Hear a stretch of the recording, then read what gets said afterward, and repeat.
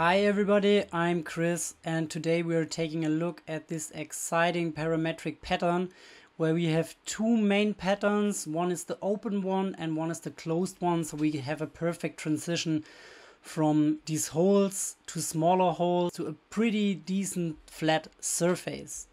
Okay, let's start with a plane, and this plane we will tessellate a little bit down, maybe 4 by 4. That seems like it's enough.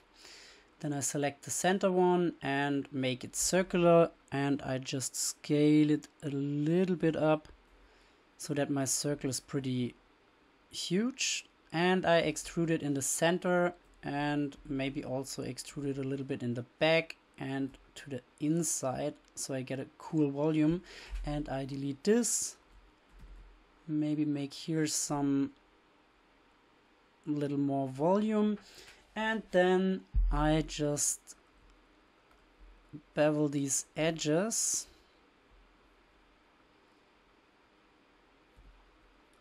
to get this shape. That's not so bad. Maybe let's make it a little bit bigger.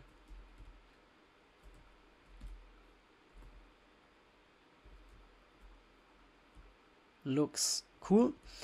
Delete the history, make a duplicate of it, and I just move it a little bit up, and here I just change the inner part of my pattern.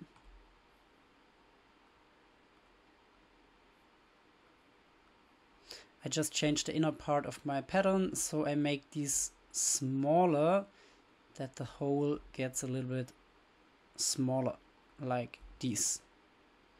That's cool. Maybe let's optimize the bevel here a little bit.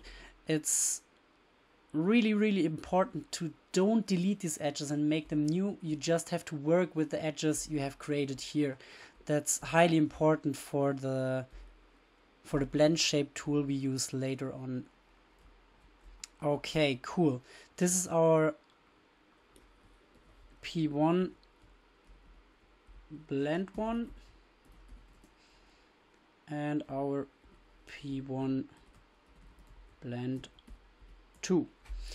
So next we also need the pattern that's closed, so we just duplicate these, delete these inner edges, maybe make something like this.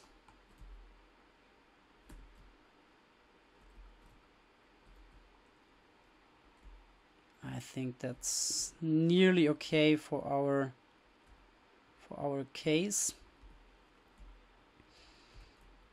Also duplicate this, and now make the transition complete. In my opinion, I just want to scale the circle smaller.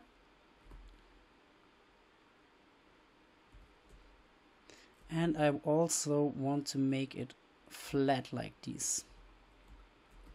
Look that there are no overlapping edges. Okay, so this is our first transition and this is our second transition. Maybe let's smooth this out a little bit.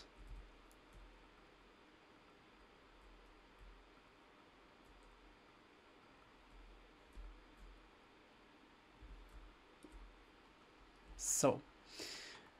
Okay, let's group it together.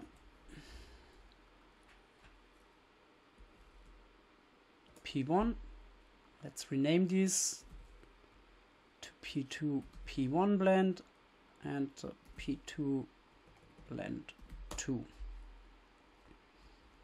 Let's group it and hide this for a second. So next I just grab the open one and I go to the mesh and to the mesh blend shape,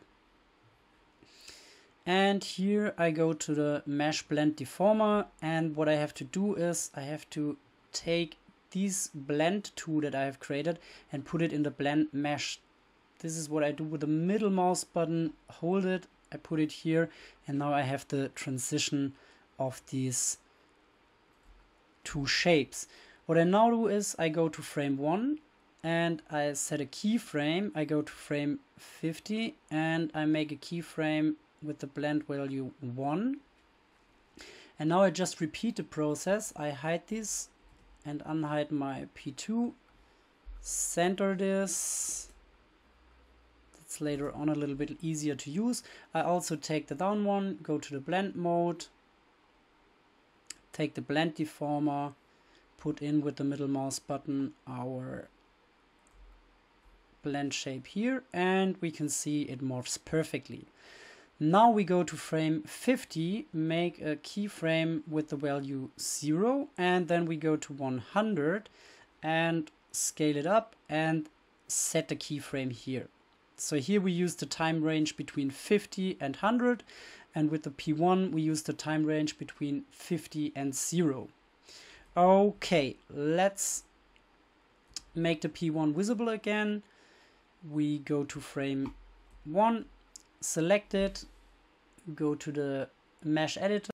With the object P1 blend 1 we make create mesh network, and let's just hide these. We don't have to see this anymore. We go to the mesh distribute, and you can see there are many numbers of parts that get created here, but we don't need them, we just need one, so just type in number 1. Then we go to replicator, and here we can crank up the number, set the C value to 1 because the size of my plane here is 1.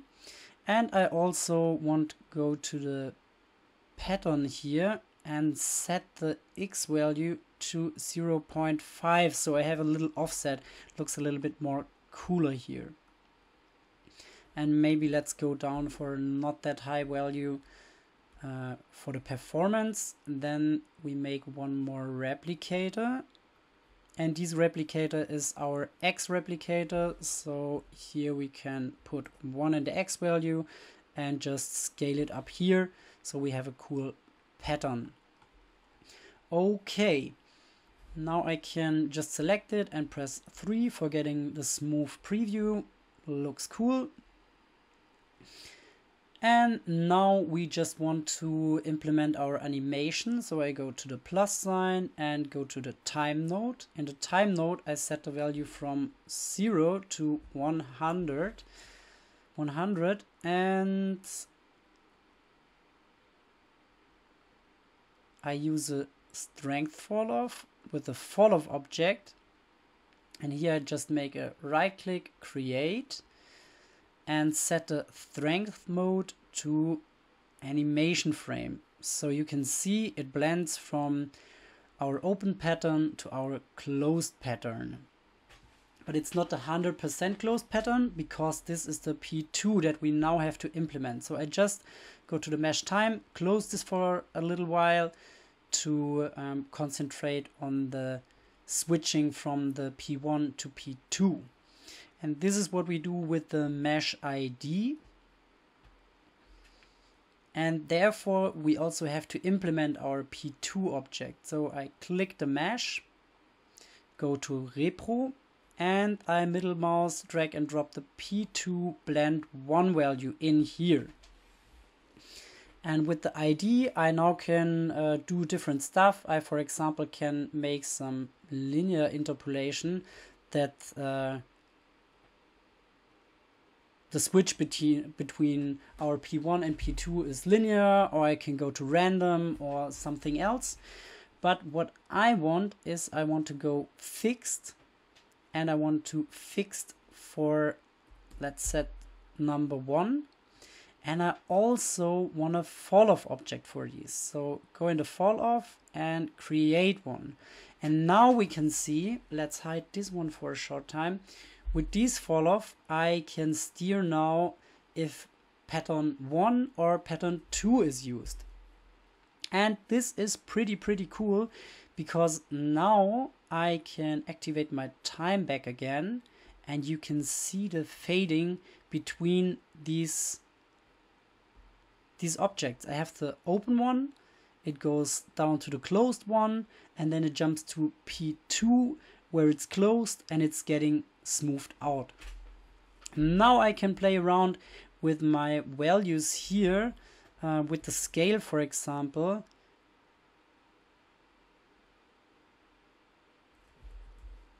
Or I can select both of them, maybe bring them a little bit more to the right, scale it, and you can see like the fading is perfectly from big hole to smaller hole to flat to perfect flat.